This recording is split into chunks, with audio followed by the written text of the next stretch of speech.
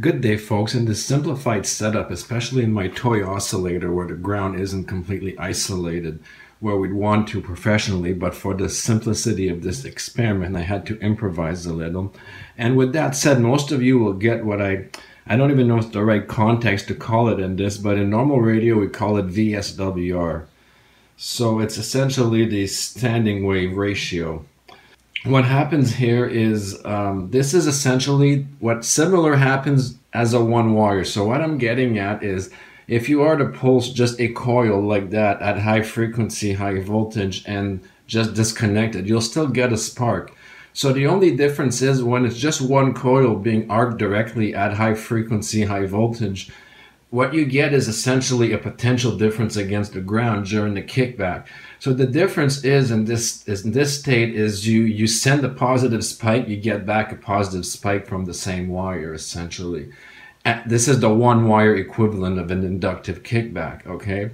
So in this context, what happens since we're all connected through the output at one wire, this highly reactive high Q system tends to create a very high reflection wave, and essentially we capitalize on that, but it also has an undesirable side effect where it essentially, if you could sort of wrap your mind around this, comes back down the one wire in reverse and hits the transistor. So there's a little rectifier on there. So essentially what happens is, it's not that it comes back in reverse, but what happens is you get a potential. It's like an antenna. So all of a sudden it sees a very high voltage on its output side, and because of the built-in rectification features of the transistor, it sees that as a reverse voltage. So the transistor essentially shunts the extra energy to ground, being dissipated as heat and basically undesired. If you get over threshold values, the capacitor goes, not the capacitor, I should say, the transistor goes poof, right? But needless to say, whether you use it or not, this is going on. So I decided, why not capitalize on this energy that's otherwise being wasted? So what I've done here is, on the AC rectifier side, one goes from the neon back into the rectifier's AC and the output.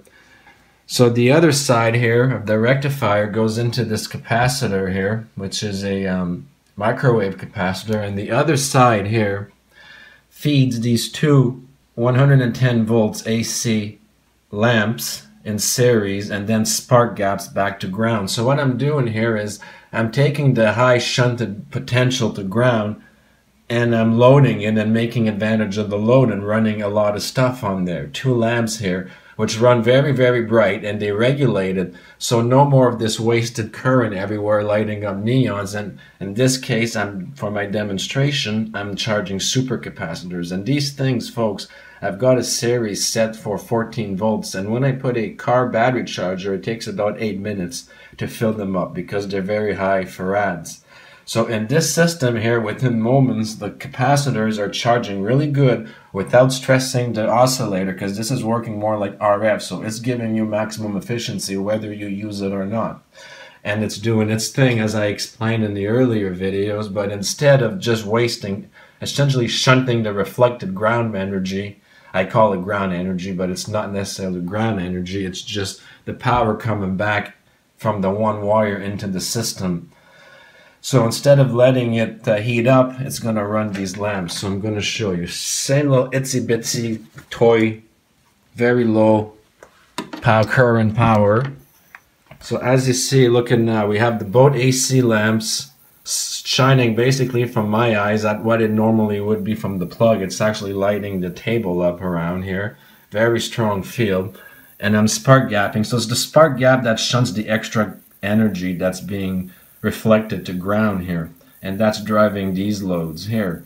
And then my super caps, look at this, 2.13, 2.14, 2.15, 2.16.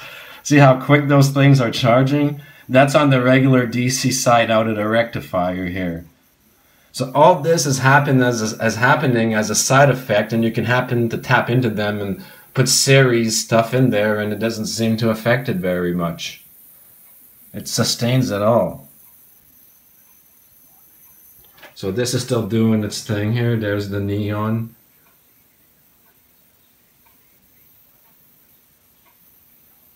And this is the interaction. So we still got the primary spark gap here because we're limiting the voltage of all of this just to run the neon. And we're stepping up all this high voltage, doing the filtering here with the DC rectifier here. And that's charging our 12.17, I mean 2.17, 2.22. See how quick that is? I mean, that's pretty amazing.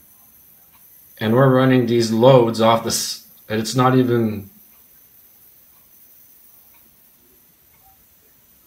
So just some insights about how we could also recycle reflected power as well. These systems create a very high reflected power, which is usually ignored or shunted in the system. So my advice is, instead of wasting it as heat, load it on something. Run your lights or whatever, right? And still get the effect of charging. So I hope you enjoy just more insights and have yourselves all a great day.